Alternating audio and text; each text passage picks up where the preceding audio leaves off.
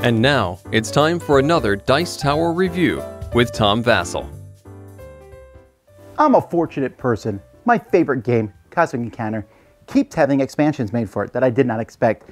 I did not expect Cosmic Eons to come out.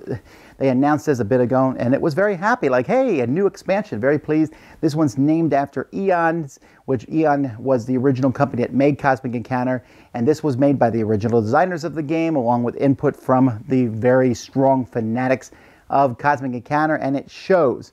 This introduces the Alliance styles and Essence cards. So let's take a look at what's inside this box and some of the aliens, and then I'll tell you what I think.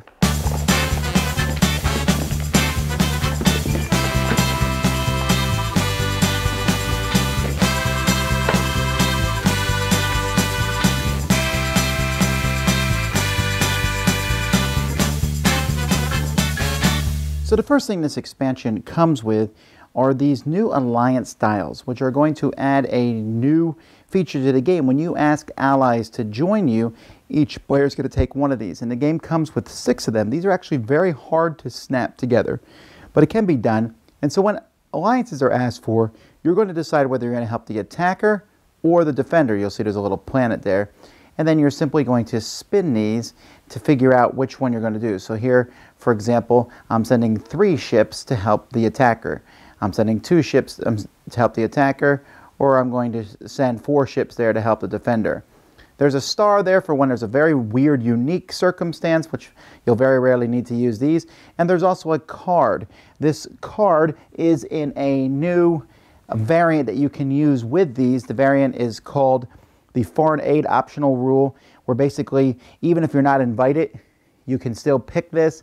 You can offer a card to one of the main players, and they can accept it from you. If they accept it from you, they can also ask you to ally with them, even if they previously did not do so. So these, everyone can pick them at the same time, and then reveal them, and you send your ships to help the attacker and the defender.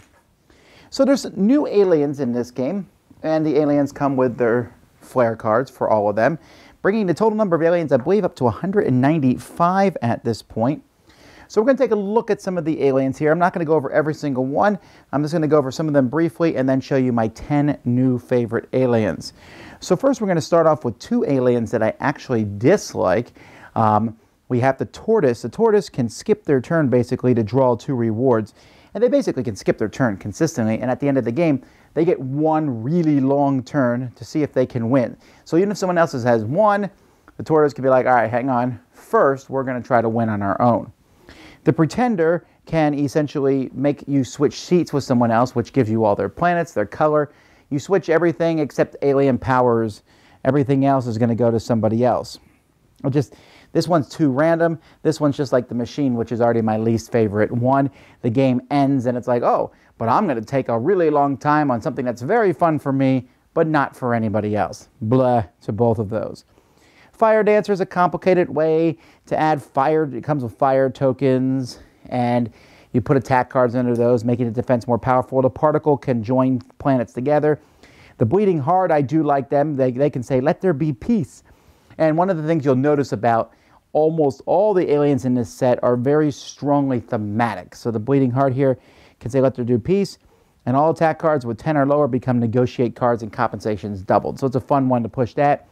The AI gets a token added every turn and can look at other people's cards. The Evil Twin can pick someone else to be their evil twin during each encounter, and that person will take all the damage and problems that you have, which is a lot of fun. They come with an Evil Twin token to give out. We have the Moocher.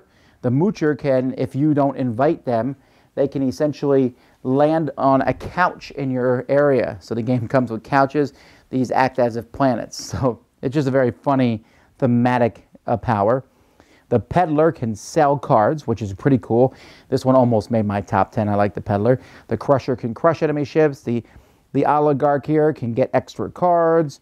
The Pack Rat here can collect things.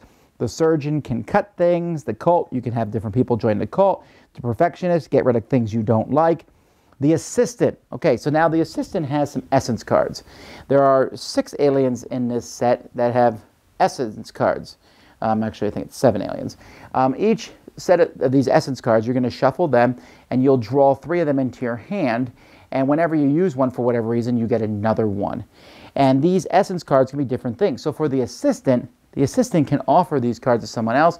If that person gets the card, then the assistant gets a reward. Then later on, that person can use the card for a reward. So for example, here, and anytime the assistant will find a card you name in a discard pile and give it to you. That's fantastic. The assistant can also do that exact same thing, though, when they take it or get another reward when you decide to utilize what they've given you. The Maven is right. This one is going to be one I think some people don't like, because if they're not involved in being a main player ally, they can basically decide who wins around. The Architect can put planets on top of each other. The Emperor is in charge and can force other people to give tribute to him. The Nanny is another character that comes with essence cards, and they can try to force someone else to play a negotiate card or give them a consequence, which does something bad, and puts that character in timeout. Which means they can't talk to other people. So let's take a look here at my 10 favorite aliens. Number 10 is Alien. Now this is partially because it's an alien called Alien, which I think is hilarious, but they can traumatize other players, steal their ships, return those ships, but then they get these cards to other players, essence cards that will do things like Depression. If you reveal an attack card, its value is 0, or Victim Complex, things like that. Then there's the Klutz. Every time the Klutz draws 2 or more cards, they can drop some of them, effectively clearing their hands from them. They can also pick up other people's ships in different situations and drop them, causing that ship to be removed from the game. Then we have the Anarchist. The Anarchist is another one with essence cards. The Anarchist can have a rule in play. Whenever they lose, they get one of these rules in play. So you have the right to see all cards drawn from the decks for rewards. This rule only works for them, but they can eventually offer it to someone else. If that person takes it and that person uses the rule for whatever reason, then the rule becomes a rule for everybody. And pretty soon there's going to be all sorts of rules in play. And if the Anarchists can get all 8 of their rules in play, then they will win the game by that way. A lot of fun, very crazy and insane in games. The Coward can run away. Your opponent automatically wins, but your ships don't die for the Coward, and your flight counts as a success rather than a loss. So that's pretty interesting. You know, you get points for running. I like the idea of the Coward. It's a fun one to play. Hunger is an easy one to play. You like cards? Hunger gets them for you. Every turn you're stealing a card from each player whose turn it is. On your turn you steal a random card from every other player. The Nightmare, another essence one. This one here can give nightmares to other players, and at any point can flip that and something bad will happen. If you're winning the game along with one or more players and said those other players are winning without you. That's naked in public, or unprepared, or seeing the dead, or running but getting nowhere. Very fun thematically. Do you hate the Virus? Well, now you have someone new to hate. Multitude. Whenever there are no tokens on a sheet, you put 1 here on the ×1 sheet. Whenever your color or a special destiny card, this doubles it. So they're ×2, ×4, 8, 16, 32. But whenever a wild is, it goes back to ×1. And whenever your ships fight, they get multiplied by this amount. So, which is amazing, a really cool thing. You can become super powerful, but then you can drop in an instant. The Hypochondriac comes with a pile of Hypochondriac tokens on the player. If you have a lot of Hypochondriac tokens, the most, or tie for the most, you can't win the game by landing up on someone else's planet.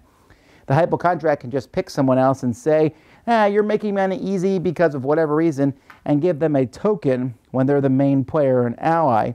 Also, whenever you beat somebody, you can give them half of your tokens, except that Hypochondriac, you can only ever give him or her 1 token back. Really fun one to play thematically, and you can stop other people from winning.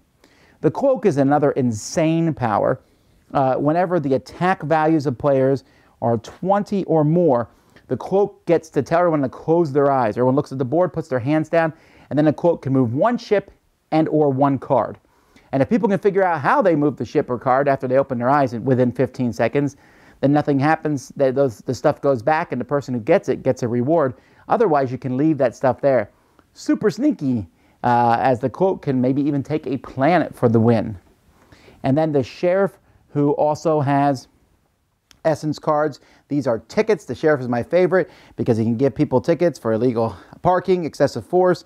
If they break a rule, they'll get a ticket and have to pay a fine. And when they pay the fine, the Sheriff can take the fine if they want to, but that means that person can't be ticketed by the sheriff again.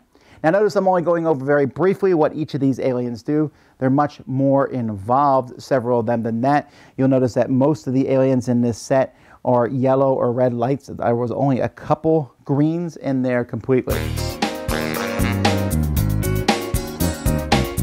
The first thing that you need to get here is this is like advanced cosmic encounter. If I was buying expansions, I'm not saying this would be the last one that I would buy, but I definitely wouldn't recommend this for people who are new to cosmic encounter. Most of these aliens are fairly complex.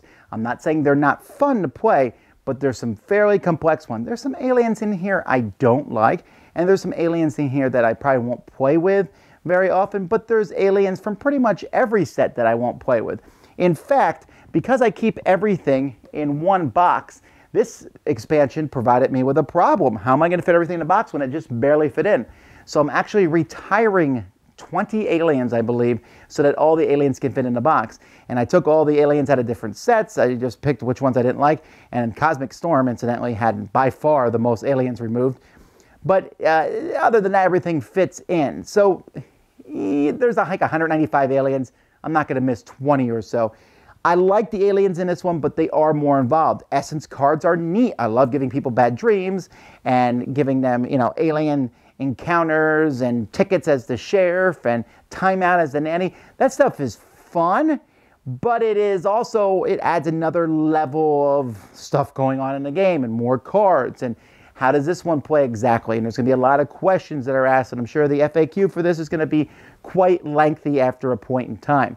So I like these new powers. In fact, some of them, I think the sheriff in particular, is going to go into my top 10 aliens ever for the game. I just love the theming of it.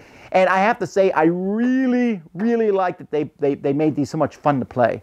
Hypochondriac, you acted like, oh man, you just sniffed, get away from me, and you throw that person a token. Or if you're the nanny, or the klutz, these just really have the, if you're someone who likes to get into that fun, act like who your alien is as the game goes by, these are really cool in that regard. So the aliens have a thumbs up for me. Just be cautious if you've not played the game before. This would be one of the later expansions I would get. The Alliance styles, this is a must, right? This is great. I can't believe that the game is 40 years old and they came up with something that seems so obvious in hindsight. This Alliance style here, where you're essentially picking everyone at the same time, not only helps speed up the game, but it just works really well. Now, I do wish they had used good dials. These dials are okay. As I showed you, this here is the defense and that's the offense, but you'll find people who will forget or they'll point to the wrong one. These are not the easiest things to turn. They're pretty small, so you have to hold it by the edges and then turn the wheel with the other side. It's just not the easiest thing. It would have been nice if you had one that you could have done with one hand and just kind of spun the dial to where you want it to. I'm kind of surprised here because Fantasy Flight usually does high quality, and if I can find any decent replacement for these, they're gone. I love using them, but the actual functionality of them is okay. So, is this a great expansion? Well, it's not the best one. Dominion is still probably the best expansion, and so is probably the first one. I like rewards I'll always use, but I mean, this does come with something I'm always going to use in every game. This does come with some really great aliens, a good mix of aliens. And for me, a veteran Cosmic player, I play Cosmic Encounter all the time. Fantastic. This is not for everybody, but I'm glad to see more fresh ideas. Are they done now? I don't know. I mean, it's probably bugging them that they're just under 200 aliens, so I would assume that we'll go over that at some point. But yeah, I was satisfied with the last expansion. I'll say it again. I'm very satisfied with this one. I like these aliens a lot, though. Can't wait to see some of their interactions. I'm not sure I'll want to play with some of these in a 2-power alien game, but you never know. That is Cosmic Eons. Dice Tower Judgment for experienced players. Excellent. Thanks so much for watching the Dice Tower videos. Find more great videos and reviews, as well as our top-rated audio podcast at Dicetower.com. You can also find other great shows at Dicetowernetwork.com. I'm Eric Summerer, and you've been watching The Dice Tower. The Dice Tower is sponsored by Cool Stuff Inc., where you can find great games for great prices. Cool stuff in stock. Check them out at CoolStuffInc.com. Shut the door. There.